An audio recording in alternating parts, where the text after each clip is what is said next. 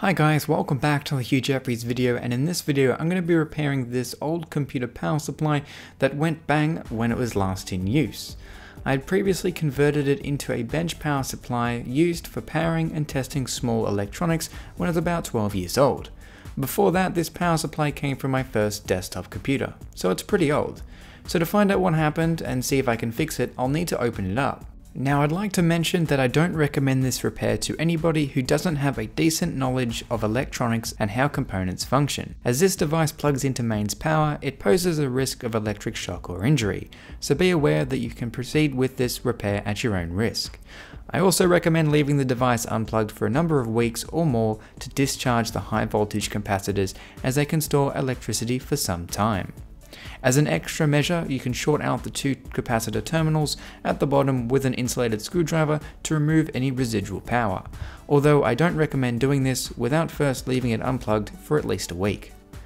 Now with that out of the way, I can remove the 4 screws and get inside the power supply unit. You can see, looking at the capacitors on the low voltage side of things, one is bulging and the other one has completely blown its top off with a little hole in the top of it. This is what would have made the loud pop or bang sound from the power supply when it was last in use. Bad capacitors are a common issue with switching power supplies, so hopefully switching those out will fix our issue. The rest of the capacitors on the board seem okay, so it looks like I'll only need to change these two on the low voltage side of things. Now I'll need to undo some cable management that I put in place when I was using this as a bench power supply to give me enough room to remove the power supply from the housing. Now I won't be able to remove the board fully, as the wires for the IEC connectors are soldered in place. However, there's plenty of room to be able to get in and desolder these capacitors. Now I did use a Sharpie just to put some small dots, just so I could keep track of which solder joints I needed to remove to get the capacitors off.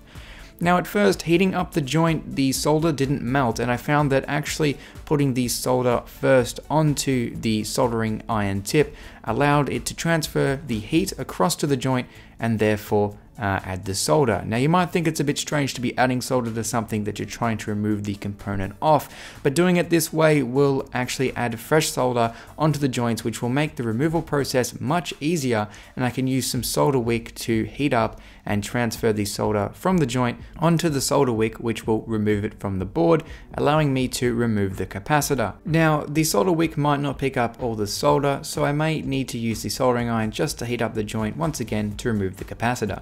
With the capacitor removed, we can see this one is 2200 microfarads at 10 volts. And the white stripe on the side indicates where the ground pin is on the capacitor, so you don't put it in backwards and blow it up, as these electrolytic capacitors only go in one direction.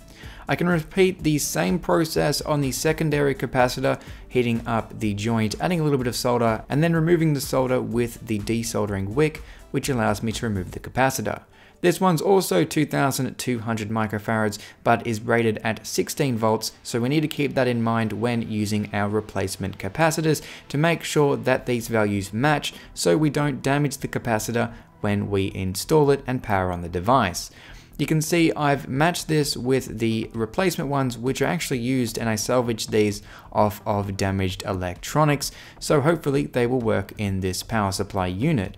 However, you can slightly increase the voltage if need be, but you can't use a lower voltage cap, as it can be seriously damaged if it is used with the incorrect voltage. I always recommend getting the exact replacement so you avoid any issues, but now it is time to reinstall these into the power supply, and you can see these little black squares on the spots where the capacitor goes. Now that is where you need to be putting the ground pin of the capacitor, which is indicated by a white stripe on the side. So double check that you put these in the right orientation before you solder them back into place. With mine sitting in place, I can apply solder on the back to secure them and allow them to conduct electricity. And once we've got the first one in, we can solder in the second capacitor, and then that basically completes all of the repairs that this power supply should need. I've got some cleaning alcohol on a brush just to clean up any residue of flux left from the new solder joints. I also gave the rest of the board a bit of a clean as well, just to get any dust off the device.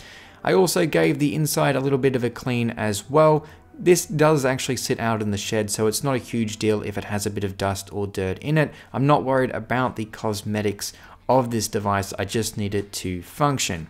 With everything back in place, I can screw in the 4 screws holding in the actual motherboard of the power supply unit and reroute all of the cables out the back of the unit, putting them in their little plastic clip before I can install the zip tie on the back, which will just hold in place the bundle of wires that I'm not using on the power supply itself. Now I can reinstall the top panel of the power supply unit before I test out the unit itself, because this is not something you want to run without the top installed. With the 4 screws installed, it's time to plug in the little control box which I built to actually just plug and play with this unit, and it spits out 3.3, 5 and 12 volts. Applying power, the power supply booted straight up and spat out 12 volts on the 12 volt line. Just to make sure everything is functioning, I'll unplug it from the 12 volt section, plug it into the 5 volt port, and you can see 5 volts on the multimeter, and I can do the same with 3.3 and you can see 3.3 volts there. The switch also works and the power supply unit will power off with a touch of the button and power back on, no worries. So this completes the repair, but I'm just going to give the unit a bit of a clean. However, the metal is quite pitted from being out in the shed. However, like I said, cosmetics aren't really an issue with this, as it's only being used outside in the shed. So this is it. With a couple of capacitors changed, my bench power supply is back up in action. I salvaged these components from other old broken items, so it didn't cost me anything to repair, and I'm happy to have repaired this power supply rather than creating more landfill by throwing it out.